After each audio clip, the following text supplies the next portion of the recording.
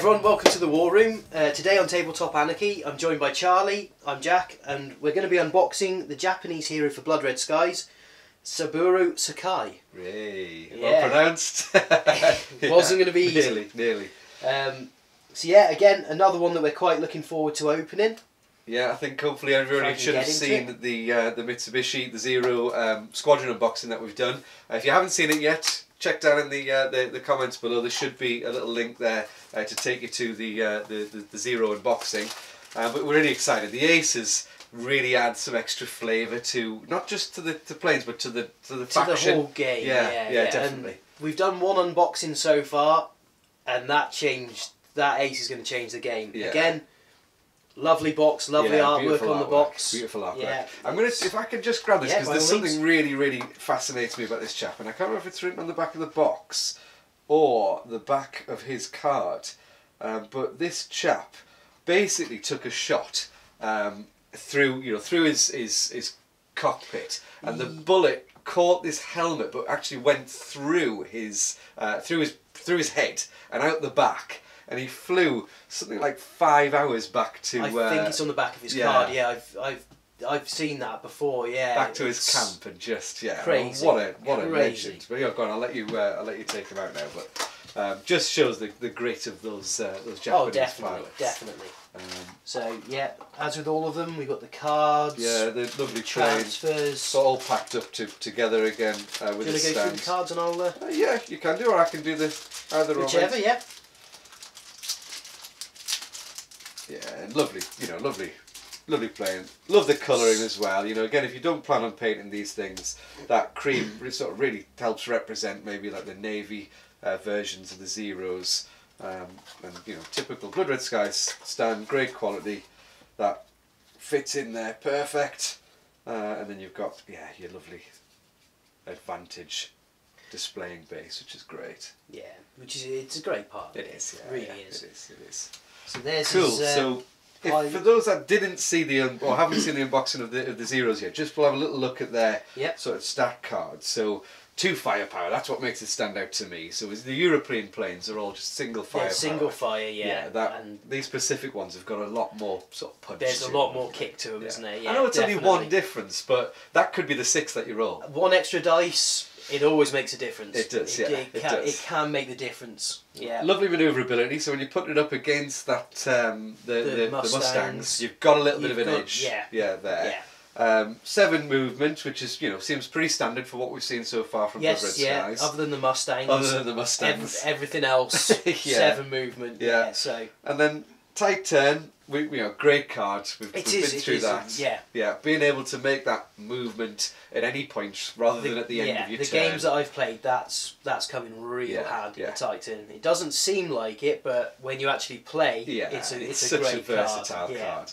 But they do come with vulnerable, meaning they are vulnerable. They're going to take a little bit of extra damage. So anybody that's shooting at them is at +1 firepower.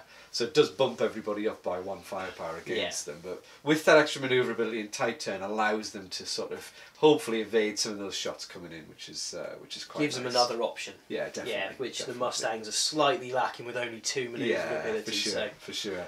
And then even then, so we're looking at Saburo himself. So you can only go in the single engine fighters, which is good. That's nice. It's the same as the last ace. Yeah. That's fair. There's only really, I think, Galland and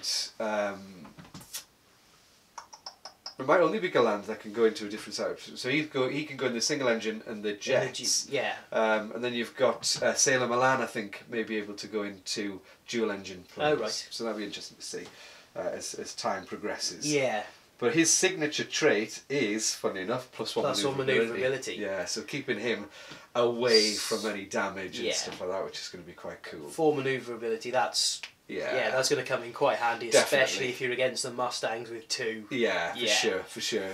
Taking any shots on the rear and sort of down his nose, he's got that extra dice then to be able to sort of pull out. So he's rolling 9 dice to avoid any of those shots coming in, which is pretty good.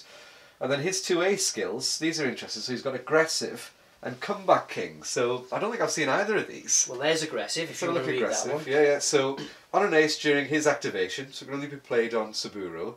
The ace can choose both outmaneuver and shoot as a pilot action this activation. Oh, that's That's handy. Yeah, so you've got two advantage planes. You know, you've got your advantage, let's say Mustang, you know, ace, and you've got Saburo comes in. As he gets into position, maybe for a side shot, he can't get on the tail. You can play aggressive, outmaneuver that plane to hopefully drop it down, and then have a shot. Then open fire. How cool is that? That's pretty cool. And he keeps it on a pilot test. So again, Saburo's going to be rolling 5 dice. On a 6, he gets to keep that card. Reuse it again. That's cool. I like that. That's a handy card, that's a really cool card. We've got Comeback King. An ace can fight back even from a bad position. Play in reaction to an enemy shooting at a disadvantaged ace. If the ace critically dodges the shooting attack or disadvantage, he becomes neutral. How cool is that? That's nice. That's different. Really I've not seen anything like that yet. No, and again, pilot test to see if you keep it. So if he's disadvantaged, so let's say someone's come on his tail, knocked him down to disadvantage, he can play this, and if he gets 2 6s on his dodge, it brings him back up to neutral. Fantastic. So meaning if you wanted to, you can burn advantage to get further away, bang on a 180 in the next turn. Keeps him, it's going to, again, it's keeping him out of the way, which is, I suppose, really representing the manoeuvrability of those. That's what he wants to do. He wants to keep out of the way of the other planes and then fly, as you say, fly in and attack. Very cool, very cool. Yeah. And then let's have a look. How much is he going to set us back? He is pricey. 140 points. That's understandable when I think you couple these two cards plus his extra manoeuvrability.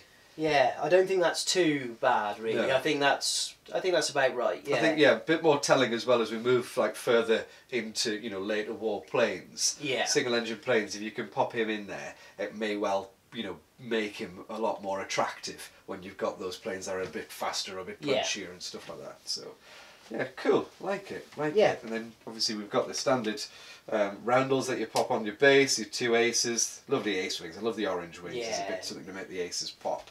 And then you've got your Saburo card there with his tells you he's got +1 manoeuvrability. And always nice, and an extra 4 if you need it. I like how it comes with some extras. So you don't have to just Yeah. And as I say, if you buy this, if you're playing a high points game, it's 2 extra 5s even if you don't take the ace. Of course it is, It's nice to have those, that bit of flexibility. I don't know why you wouldn't take the ace. To be fair, I know he's 140 points, but what he's bringing to the table is great. It's really good. It's really good. Yeah. Cool. Great, well if you liked it, like the video. If you really liked it, subscribe if you want to see more. Pop down your comments in below about whether whether you're looking forward to playing with the Zeros, or if you like it and don't like it, let us know. And until next time, we'll see you soon. Cheers.